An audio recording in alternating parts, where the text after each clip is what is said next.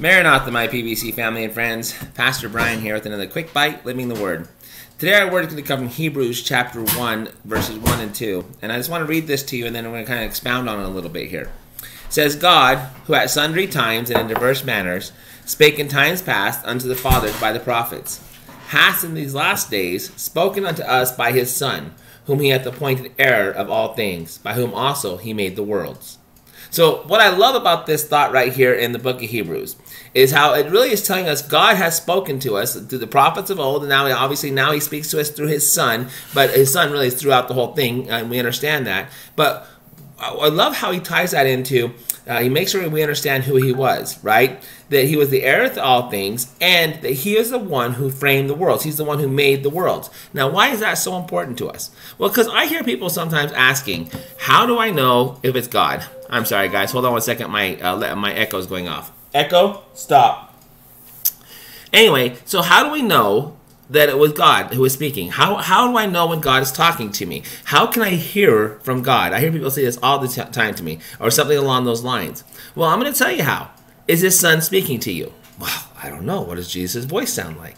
Well, I'm going to tell you what his voice sounds like. He said there that he made all the worlds. When do we see the Son making all the worlds? Well, of course, we can go back and break down the words in Genesis chapter 1 and the Elohim. But honestly, directly quoted, John chapter 1 says, in the beginning was the Word, and the Word was with God, and the Word was God, and all things were made by him.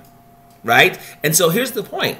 The Word is the Son, and the Word is the voice of God. And so what I love about this and how we can hear from God is very simple. His Word. Well, I'm asking God questions, and I want to know whether or not I should do this or whether or not I should do that. Well, first and foremost, does it go in direct contradiction to what the Word of God would tell you to do? Is it contrary to God's counsel and to what the Bible says? Because if it is, then it's not God. God's not going to ever tell you to do something that his Word doesn't tell you to do. So that's one way we can obviously hear from God. We can hear from his Son through the Word. Well, then the Son also gave us what? His Spirit. Right? Well, what does the Spirit bring? It brings joy, love, joy, peace, long-suffering. He leads us into all truth. So we can look at those things and go, well, now wait a minute here. Is my decision going to be the most loving decision? Usually most loving thing is the most self-sacrificing thing. Right? Is it going to bring joy to everyone, or to the whole situation, for lack of better terms? Is it going to bring peace? Is it going to bring, does that understand what I'm saying? Am I being long-suffering in these things? But in addition to that, is the Spirit leading us into that truth? Well, what's the truth the Spirit would lead us into? Again, he would not contradict the Word of God. If God said it such, then that's what it is. So my point in sharing this with you this morning is a lot of people act like it's so hard to know what God wants. No, what's so hard is to submit to God's will.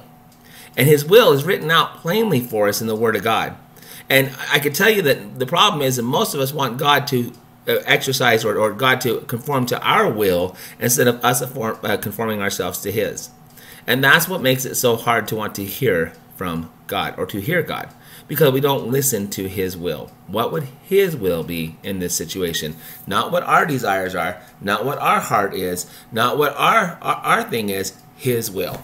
So I encourage you, just think about that.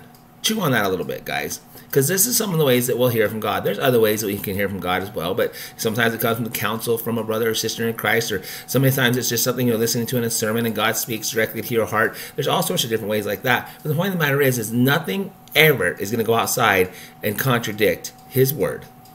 And it's always going to be that thing that is just like the Savior, the part that is not our will, the Father's will be done. So I hope this encourages you today.